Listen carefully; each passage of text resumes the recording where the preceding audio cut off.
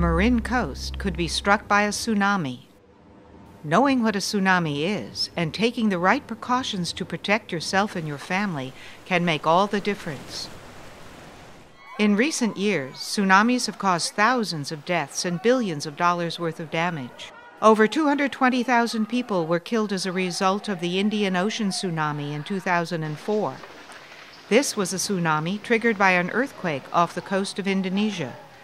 Devastating waves traveled throughout the Indian Ocean. Indonesia, Thailand, Sri Lanka, and India were hit the hardest. Tsunamis also pose a real threat to Marin. Generally, two types of tsunamis could hit our coastline. A local tsunami, caused by a significant earthquake or an underwater landslide near our coast, could reach us within minutes. So if you're on the coast and feel the ground shake or see the water suddenly recede, immediately head for high ground and get as far inland as possible. Marin might also be hit by a distant source tsunami. A significant earthquake anywhere around the Pacific Rim could produce waves that would reach the Marin coast within hours. In this case, there should be enough time for an official warning and evacuation of the coast before the waves hit. If a tsunami is detected, NOAA immediately alerts the state of California. The state contacts Marin County Dispatch. We're going to get information on a tsunami that's going to hit in about Marin County's Office of Emergency Services notifies local emergency responders, which includes law enforcement, fire departments, the Coast Guard, and the National Park Service. The Marin Dispatch Center also activates their telephone emergency notification system, a reverse 911. Do not stay in risk Residents areas. receive a phone call from the county, alerting them to the danger. If you feel the earth shake or are advised by public safety personnel to get away from the coast, don't stay around to watch the tsunami happen. Head immediately for higher ground. Whether you live in Marin County, visit the beaches, or rent or own a home here, it's vital to understand the tsunami threat and take preparation seriously. This is a story of what several West Marin communities are doing. Bolinas is unique in the fact that it's a small coastal town. We are surrounded on several sides by the beach. The Pacific Ocean is right here. It comes right in through this channel up into the lagoon area. Being this close to the ocean makes us especially vulnerable to tsunamis. If a tsunami does happen, it will directly affect the heart of Bolinas. Tsunamis in Bolinas have long been a concern of ours because of the unique layout of the town. We have a great deal of our downtown businesses and residences are along the beach and right along the coastline here. And we know that in town here, we have just over 200 houses and businesses that are in the tsunami inundation zone. So we've thought for quite a while about if a tsunami were to happen, how would we go about evacuating, who would we need to evacuate, and where are they going to go? So this area, all this area in here is considered to be in the inundation zone. And at the end of this road is the beach where hundreds of people come and visit. This up here to the right is Terrace Avenue, which is where, if we had to do an evacuation, exactly where we would direct people to go, or potentially up this road here, which is the Little Mesa, if we can get folks to go up there. Preferably, we're going to be asking people not to be in their vehicles, depending on how much time we have, how much advance warning we have for evacuation for folks. The last thing we're going to do is ask people to evacuate. If we're asking you to evacuate, we've pretty much decided that that's what has to be done, and it's not a dry run. This is not just a practice. So if we do ask folks to evacuate, we need them to do that. One of our big target concerns in Bolinas is the Bolinas School. We have about 100 students here on any given day. This is another low-lying area, also lined with residences along the other side of the road. It's a big concern getting the kids evacuated out of the school in the event of a tsunami, and we have trained with the school. We do have disaster drills every year with them.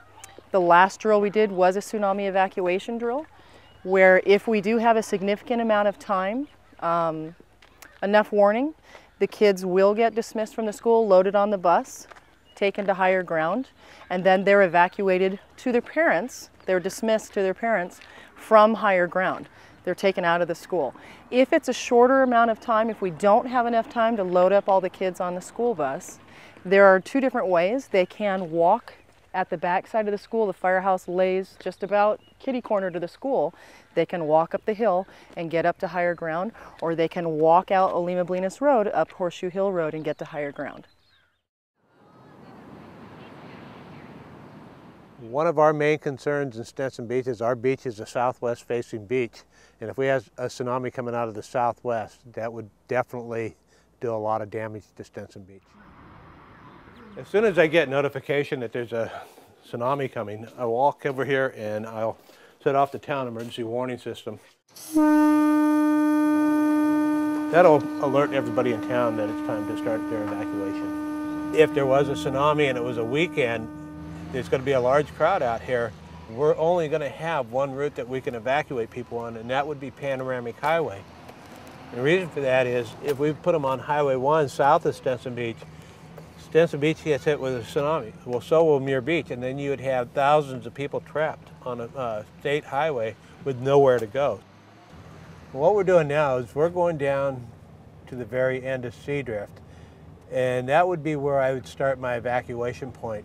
So we're going to bring all our equipment down here, all the fire trucks, everything that has a PA system and a siren, and start bringing it up, you know, waking everybody up, or hopefully this won't happen in the middle of the night.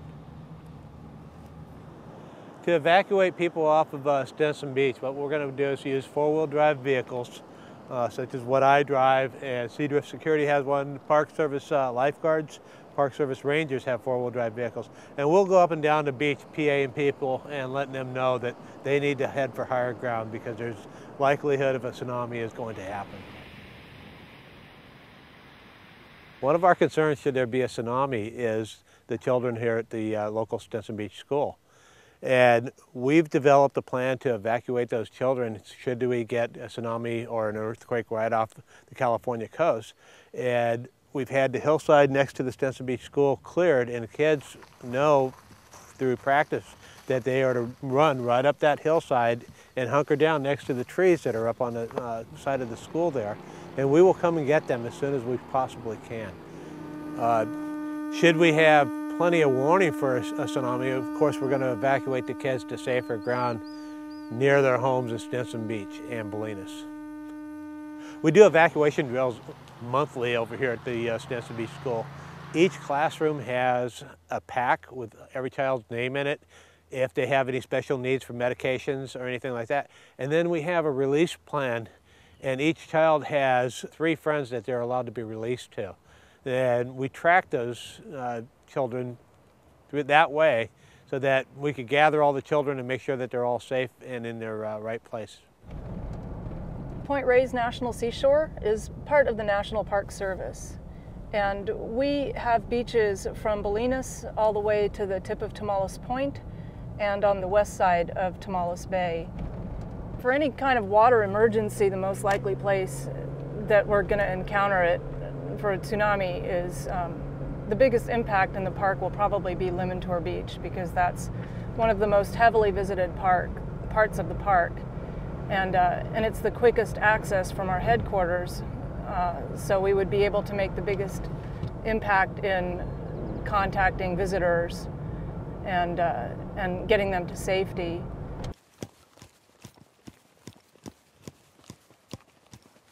So if this were an actual tsunami warning, it would have the bullhorn, and we'd hike up here to the high spot above the beach. And the bullhorn has a siren feature on it, so I would use the siren to get everybody's attention. And once we sounded it a couple of times, I would make an announcement to people on the beach that this is a tsunami warning and that everybody needs to leave the beach and go up to high ground. So if you're at the beach and you feel the ground shaking, or if you look out and see that the water dramatically is receding, then you need to know that a tsunami could come at any time and get to high ground as quickly as you can. And go beyond the dunes. The dunes won't protect you. You'll have to go for as high ground as you can get to.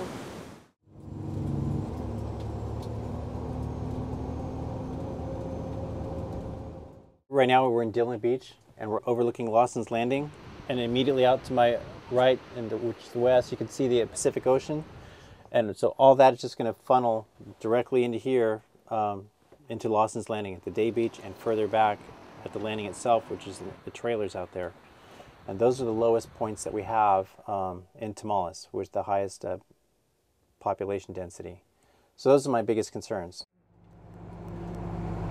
As you can see, all these trailers these are all permanent housing, summer vacation rentals, but they're pretty densely packed through here. And so this is one of our biggest concerns about getting all these campers and residents out. There's one way in, so it's very narrow roads. If somebody parks wrong, you can't get out. So it's just going to be a major nightmare if that were to happen down here. The Lawson's family has been very helpful. They do have a NOAA tsunami alert station in their kiosk, and so they would be notified right away if something were to happen, if a tsunami alert were to be sounded. And so we would be working with them and trying to get people out in a timely manner.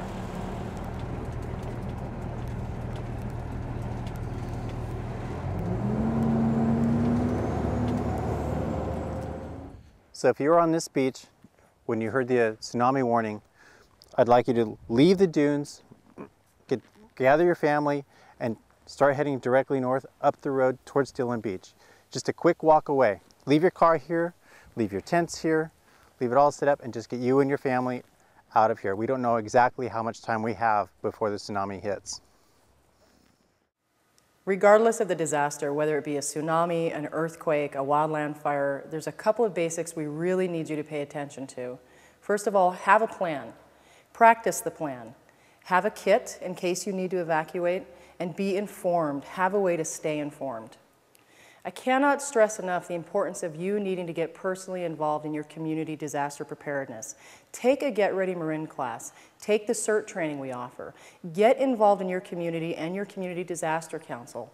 You know, people come up to firefighters all the time and ask us, are we ready? Are we ready for the next disaster? And our response back to them is, are you ready?